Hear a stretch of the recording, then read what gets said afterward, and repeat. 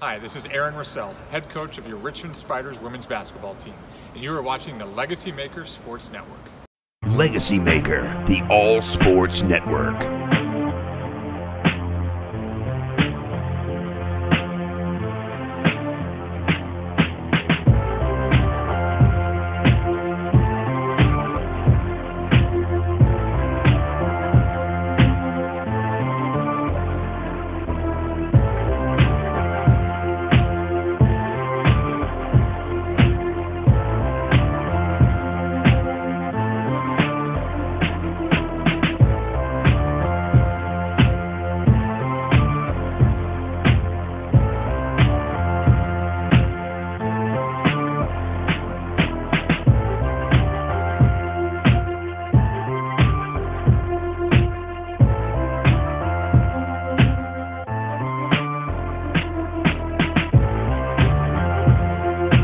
Welcome, ladies and gentlemen, to Commonwealth Sports Talk, Season 3, Episode 12, with your hosts, Joe Dillard Jr.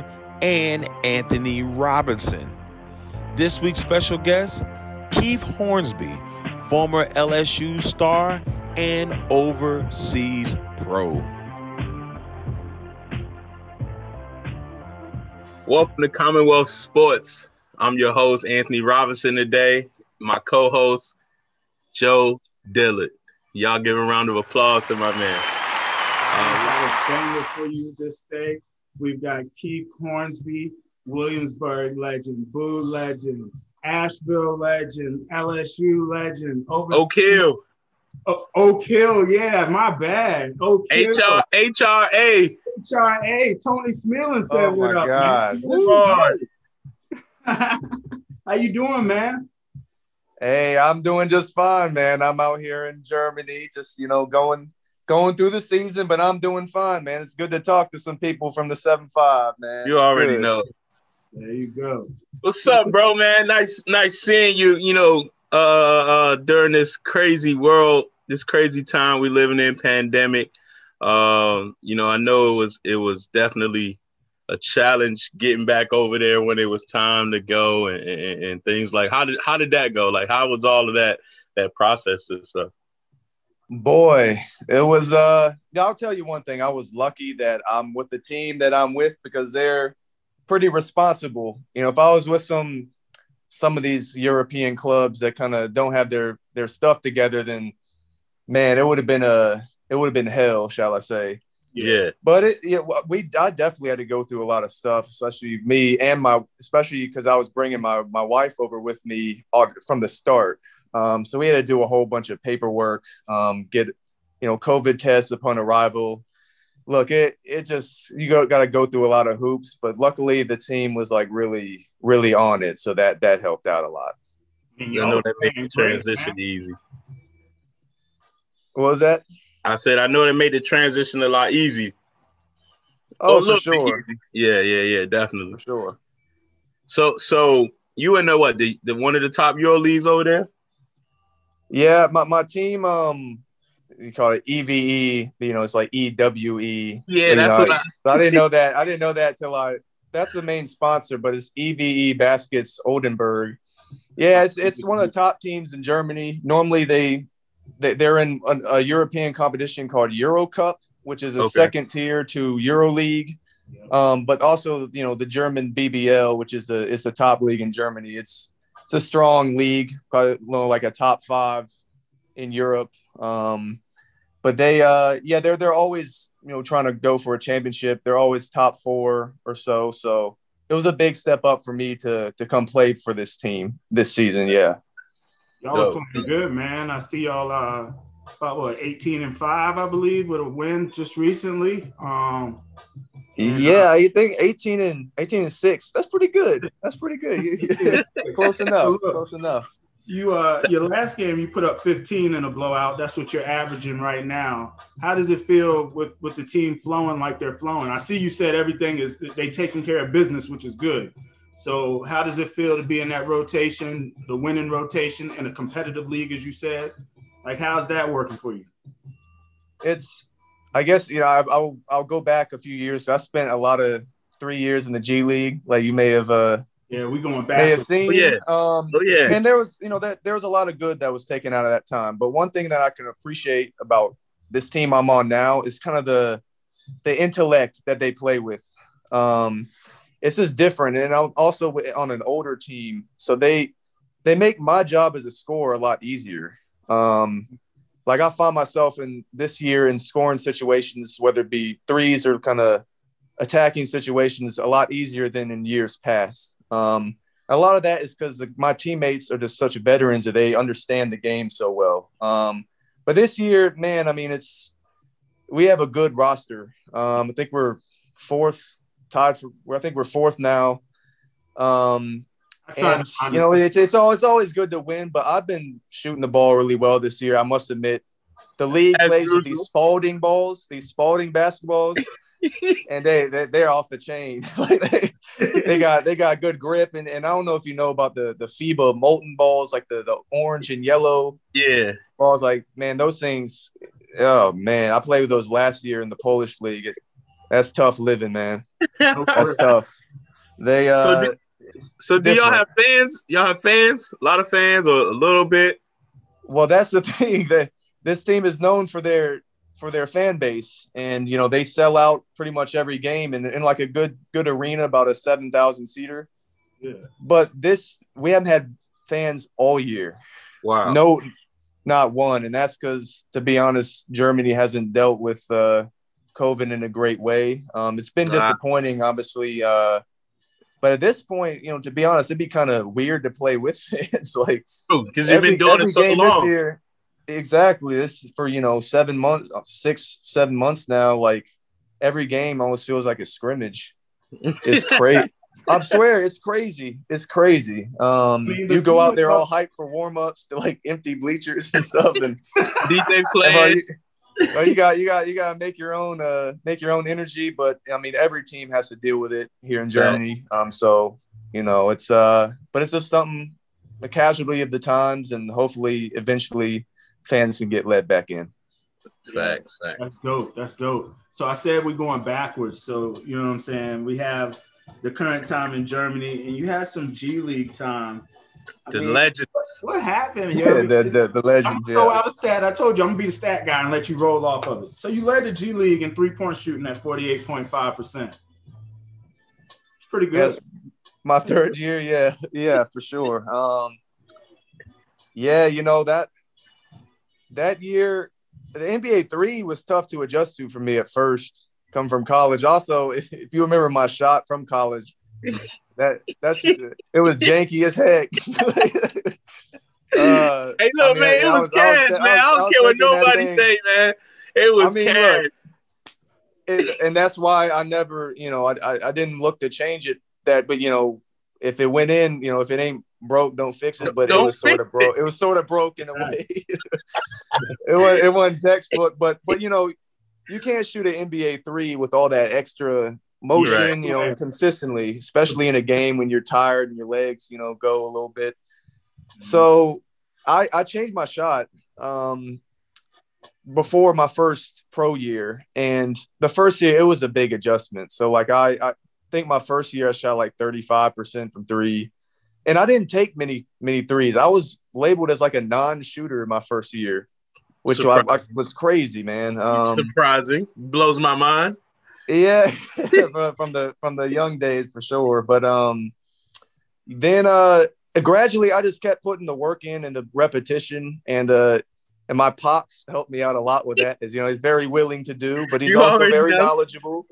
He was in the summers, he was rebounding like crazy as much as he could. And then eventually that third year, it kind of just clicked. And it's always easier when you're making more shots. I mean, to get that confidence. Yeah. But the whole year, I was up in the 50 range. But the problem was people started making a big deal out of it. Yeah. And so then, like, if I miss a few shots in a row, people are like, oh, there goes that 50, and putting that pressure on you. So, in practice, like if I missed a shot, people are like, oh my God, like what happened? It's the end of the world. Help it.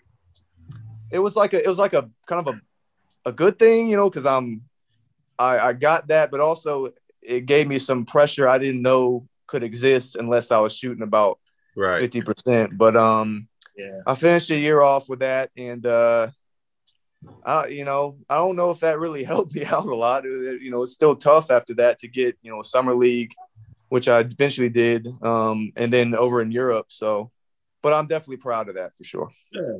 It was like a different transition the whole way through. Like it was the development league, then the G League, then the I think Houston, and then you went overseas. So when you went overseas, the decision seems, from my point of view, by the way I looked at your stats, it seems to be a stable, good one. Is that something you think so far of the experience, like a longevity opportunity? I see you brought your wife over there, so that experience is a full experience now. Is that something you see continuing for yourself?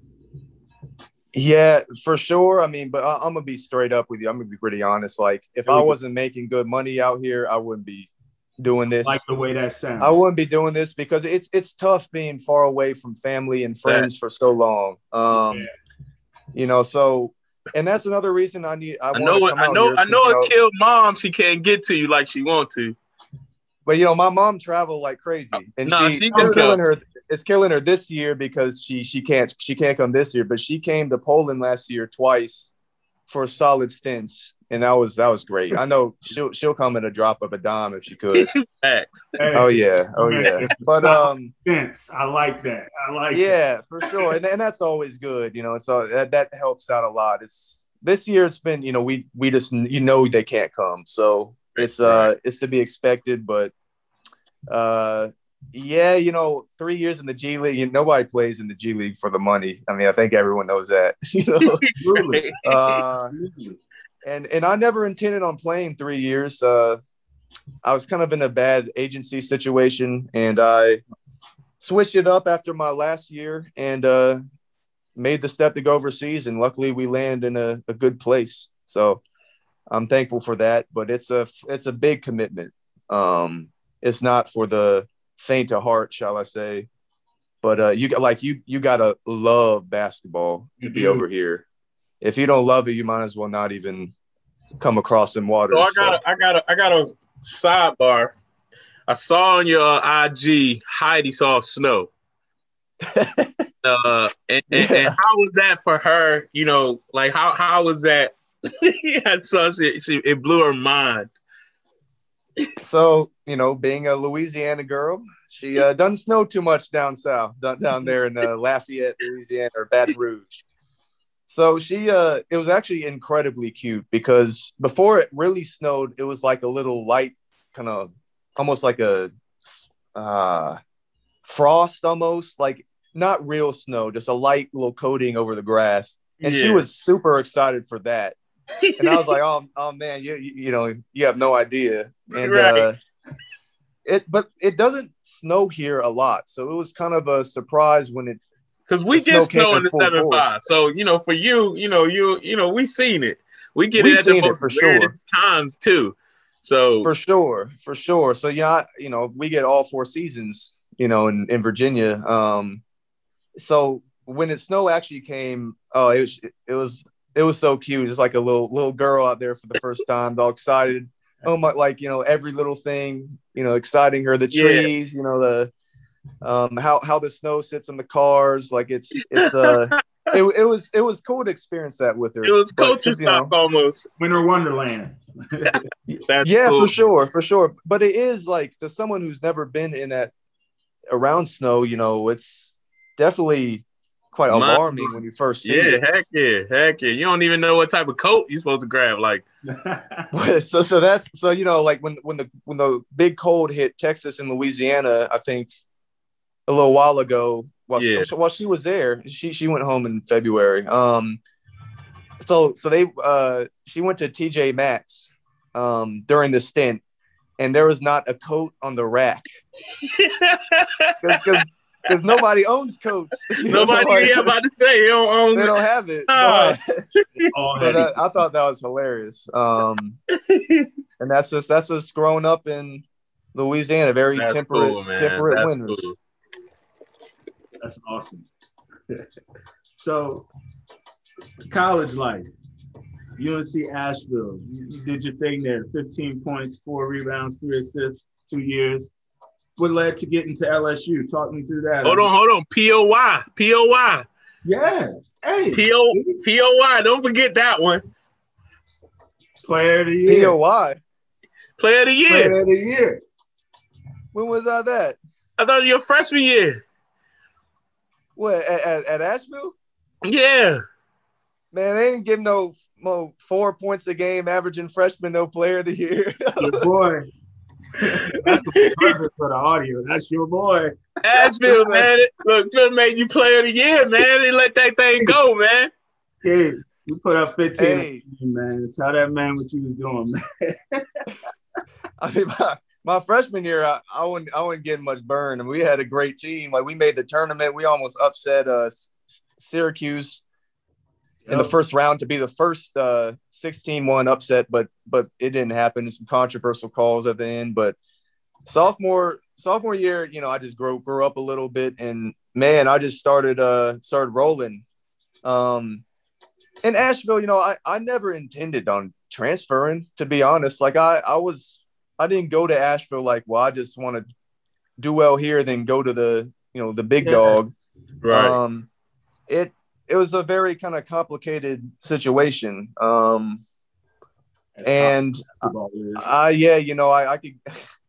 it's really hard to give it kind of a short spin, but you know, Asheville was a good place, but it's not the best place to be a basketball player, I guess. Right. You know, it's a liberal arts school. You know, unless you're like, you know, a number one, a huge team, like, you know, they don't really care about basketball, and you know that it kind of, you understand that when you're there. But you know, right after my sophomore year, when my coach resigned, I started getting little feelers from high majors, and then your daydreams start to happen. And right. You know, you start picturing yourself in the big arenas, you know, playing the ACC or SEC, and it's like, of course, when you're little, you dreamed about doing that stuff. And I, to be honest, I never even got close to being recruited by those schools out of high school. I mean, you remember, Jawan, you remember how little I was. Like, no high majors coming after me. I was a little spin. Even at Oak Hill, like, I was a late developer. I still had the baby face, and I get that. You hadn't bulked up yet, man. Yep. Heck no. I was trying, but I wasn't built like you or Chaz. No, sir. Nah, not yet, man. Not yet. Nah, but when the opportunity came to go to LSU, it was LSU, NC State, St. Mary's, or Gonzaga. It's kind of like my top four. Gonzaga was kind of a distant fourth. They didn't really recruit me too hard, but yeah, I really wanted to go to NC State, but they signed another dude, Trevor Lacey, which is my position and they still wanted me, but I thought a better chance of playing was at LSU, and along with other good things that I liked about my visit and just the possibility. And then I went, and it was life-changing. So yeah, man. Nice. Look, I remember one guy, you hit the buzzer beater joint in the corner. Yep. Yeah. Was it South Carolina? Who was that? Arkansas. Arkansas. Yeah. 32 against Houston. Put up 32 against Houston. That man, you got it rolling. Yeah. Hey, yo, Rob, was there anybody at LSU from the 7-5 before him that we can highly note? Because I really wanted to transition into Cam and how we were continuing. Yeah, for sure. Absolutely. I had to put Rob on spot. That's how you. I don't think it was. I don't think so either, to be honest. I mean, they don't recruit much in Virginia. But I mean, now they do. I guess they go into. But he was at Oak Hill too, and a 5-star prospect. But Cam, but added up, same route. Yeah. You know, they recruit a lot in Texas and the Georgia, Louisiana. I mean, it's man. But I gotta give a shout out. How was that LSU? That LSU life, man. You know, go Tigers. Even though, like, to be honest, like, LSU is such a huge sports school. Like, basketball was the third most popular sport behind football and baseball. Yep. Crazy. Yep. But I mean, I an asterisk with my senior year because Ben Simmons was there, and we were like, barring the disappointing overall finish. Like for the most of the year, we're kind of like top dogs, big men on campus. But I mean, it was a night and day difference for me from UNC Asheville, but it was amazing. I mean, it was a great experience. And I sat out a year and then played 2. So really I spent 3 years there. And yeah, I mean, basketball wise, it was challenging, but I embraced that. I really developed my sit out year to be ready for the junior year. And I was ready. Bulked up. Yeah, I gained too much weight actually. I was getting a little chunky, to be honest. I was getting a little hefty out there. I was like, I think I gained like 25 pounds or something of muscle. That good old Power 5. Yeah, man, they were slinging that weight out there.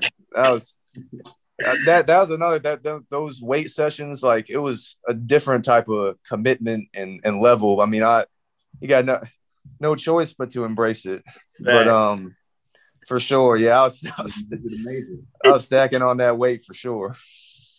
Yeah, that's definitely crazy. So he had the year with Ben, but let's go back to the high school level. When did you realize that basketball? See, I'm gonna go all the way back. You're a rock star in our eyes. You know how it rolled. You know what I'm saying? You the man. You was cool to relate with us. You know what I'm saying? And in the same time, you come from prestige. So how did basketball become your love? Like when did that happen? Was it 5? Was it 2 when you first out to campus? What were we talking about? Man, I would say 2. My dad recognized that I had like a gift, kind of a muscle memory gift to shoot when I was very young, probably about 5 or so, maybe even earlier than that. That's awesome. But yeah, I mean, from then on, and the question I always get is, why didn't you go into music, or just because of my dad? But absolutely, But what Rob knows is that my dad loves basketball. He do, man. He definitely does. He'll make a song up in a heartbeat at the game. So hard to beat a whore. Yeah. You did it. Raise your hand and admit it. Let's go. Man, that was amazing. I coached at Bruton for like 2 or 3 years, and all I would hear is about the legend of your father's work out there between that triangle of WCA, Walsingham, and then all of the public schools. Everything was basketball tight knit, and they knew who was leading that forefront with your father. So yeah, that's how I learned that your dad loved basketball just as much as the next guy. And I was like, wow, I thought that. No, in fact, your dad was I might see your dad. I remember I seen him at the UVA. UVA was playing some at the Richmond Coliseum. Yeah. And it was just random. I'm talking about he just walking through the crowd. he will remain once like bunch of fans. Like he goes to all types of games. Yeah, he's been going to a lot of ODU games. Yep. William Mary, obviously, because it's so easy for us in Williamsburg. But I mean, I guess he doesn't really go to any PD games anymore because he doesn't know any of the players really. But back when all of you guys are at Phoebus, like Chaz and Day Day and all of them, like PD and all us, B. Darden, like he was there, went down there a whole lot. He goes to UVA games. That's not surprising to hear that, Not surprising at all. He goes to some HU games. Because of that link. That ODU family is stiff. Richardson out of Newport News and for sure. And I, what I really want, they offered me at the end of I was already committed to Asheville, but they still extended an offer, and wasn't much I could do. I really wanted to go there, because I was playing with those guys in the summer. Right. I was there with Tree, Breon, and it was still Ben Finney was there. It was you said who? Jontel Evans. Bub. Yeah, to be honest, he wasn't really playing down there, at least when I was. I don't think. I mean, but Kent Bazemore obviously, but it was all the ODU scene. A lot of Beach and Norfolk pros kind of and college guys. But, you know, I would go down there and like hang out with them on the weekends and stuff. And I was like, man, this feels like my family. You know, and when they offered me, I was like, man, I wish I could go here and not, you know, not Asheville now. But, you know, if I would have gone there, it would have been tough. It would have been tough. It was a good team. Man. You probably was at the beach any other time you wasn't on the court. Probably if you was out there in the 7-5. It's accessible. It's very accessible. That's for what sure. we do. That's where we're from. We got to see the water, man. My first time seeing Virginia Beach in high school, it was at HIA. And did you play with Obi Soko? I did, yeah. He's in my freshman year. He was there, yeah. Soko was there, and I'm like, it was a play. You came down and you laid it up, and I'm like, dunk that shit. And you know I couldn't dunk back then. Hold on. But you came back down the next joint and got on the rim, and you know y'all fans of HRA, you know y'all was like, you know they was crazy. You got the and one. You looked at me, and the crowd was like, I was like, hell yeah, just like that. I was like, hell yeah. You said that was 9th grade year for me. That's probably if it was. You remember Ovi being there?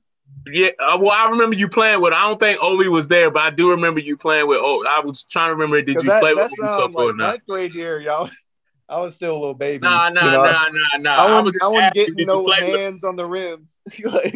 But I remember I came to see you play at HRA. You had to lay, and you missed it, or you made you got fouled, and I'm like, fuck that. Next time, go up there and dunk it. And you went up there, punched it, looked at me, and the crowd was like that. I'm like, hell yeah, like get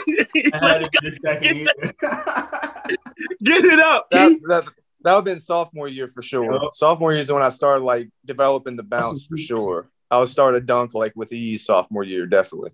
Yeah, so man. That would have been it. And you in the crowd for sure. I mean, HRA is not a big gym. You know, I would have noticed you immediately. You know, just pointed you right out for sure. Rob anywhere, yo. I know Rob anywhere. Facts, man. Facts. Then you went to Oak Hill, man, and how was that? Like, how was that transition? Of course, I know, you know, still private school, but you know, big time private school now. Yeah, you know, I started out because when word got out that I was going to Oak Hill, I was playing 16 Boo with Frankie. And man, I wasn't sniffing the court on that team. So man, but it was tough because people got word. They're like, you know, why is this dude going to Oak Hill? You know, like I remember I was always getting like, you know, oh, his daddy paid, you know, for him to go. And back then, you know, I recognized that. And, you know, it was kind of tough because I'm like, well, they really don't know. I actually went up there and tried out. I already had an offer from Asheville. And the assistant that we're close with played at Oak Hill. And I went up to try out and just had a hell of a day. And then Coach Smith asked me to play for him for 2 years. Right. But for that leading up, that was kind of tough. I was just kind of waiting to go at that point. But when I went, I mean, it was that fall was tough. Kind of like it forced me to really wake up and every day was kind of a grind for sure. But it definitely made me better. I mean, it had no choice to.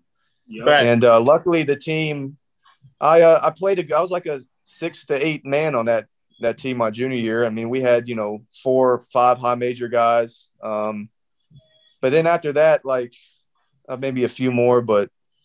Yeah, it's just different. It was Oak Hill. I'm always be proud to play there. And then, my senior year, what was that? You hit that 50 number at Oak Hill senior year. You shot 50 from the 3-point line.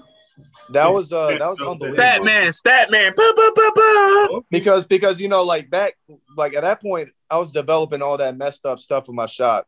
So yeah. I shot 50%, taking that shit back. I was slinging that shit. Hey, look, this before Matt hurt. This before Matt hurt. Matt hurt got the Man, I see that too. I see that. That's the too. Larry Bird shout out, though. He's Because 6'8", you got 6'9". to be 6'8", though, to do that. That's the difference. Right. Yeah. You got to be 6'8" to keep it. You can say it's pretty unblockable, but yeah. I mean, I played with Quinn Cook that year, and Quinn was a great passer. You know, I'd say now he's the second best passer I probably played with next to Ben Simmons, because Ben's just like a different type of level. But yeah, I mean, I was a starter most of that year, and I was the only returner for my senior year. So it was a whole new group of guys, but a really good group of guys for sure. It was and a better team, and we almost won the national championship that year. We lost in double OT to Justin Anderson at Montrose. Yes, your boy. That's my guy, and that was pretty brutal. But yeah, you know, because Justin likes to talk. So he was letting it be known who won, and can only imagine. I mean, it is what it is. There's a winner and a loser, but Oak Hill, I mean, in a way, I say physically it helped me prepare for college. But then, you know, nothing can really prepare you for the D1. It's just different, you know. The difference between 18-year-olds and 20, 22, 23-year-olds is pretty different. It's night and day, man. Definitely. That's grown man. For sure. they exactly. And that, so, but Oak Hill was unbelievable. Proud to be a Warrior for sure. Facts. Bro, we appreciate you on Commonwealth Sports Talk. We know you out in Germany. The time is different, but we gotta have. Yeah, what time is it there? Man. Well, you gotta I think right now it's 5. It's about 9 o'clock. I think it's 5-hour difference right now from Eastern time, but like because our like daylight savings starts like 2 weeks after you guys. It's weird. Oh, so yeah, this Sunday is when it'll go back to 6 hours. Okay. Yeah. Y'all got a game in 2 days, don't you? Yeah, we got a game on Friday. We leave tomorrow. Yeah, we play against you remember Marcus Thornton from William and Mary? Yeah, yeah. They're you know, I think drafted second round. You know, they're all-time leading scorer. Yeah, we play his team for the second time. We beat them dudes. We beat them dudes by like 50 the first time. So but it's always different at their place. So yeah, that'll be a good game, and there's some other guys I know on that team too. So facts, man. Yeah, definitely appreciate you getting up here, bro, man. It's always great seeing you, man. You know I hit you up all the time.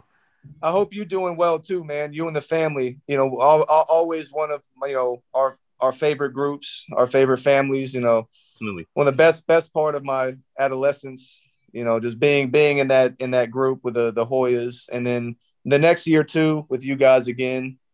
That was a kind of a tougher year, but you know, it was. We had great. Fun, man. We played some big time ball, man. When we beat the kid from Houston Hoops, and he was like number 1 in the country at the time, and went down to Florida, got the Super Showcase, made the Final Four in the 15s. Nike, come on, bro. Different. I mean, an underrated team for sure. Facts. Underrated team. No, you were great, man. Jamal Branch. Jamal Branch. That's who it was. I played against him when he went to St. John's, and I played against him at Asheville actually. Yeah.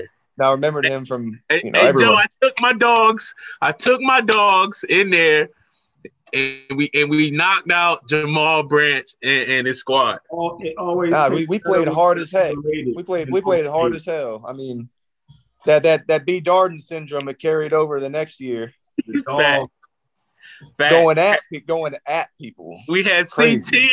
We had what, Carlos? Carlos Anderson. We had CJ. Facts, bro. Facts, man. Hey, listen, man. I'm proud of you, man. Proud of you. Love you guys. You and Heidi, man. Be safe, man. And go out there, keep getting buckets, bro. No doubt. That's what it is for sure. And it's great. There's a great surprise. Hope to see you guys face to face at some point here soon. Maybe this summer. Who knows?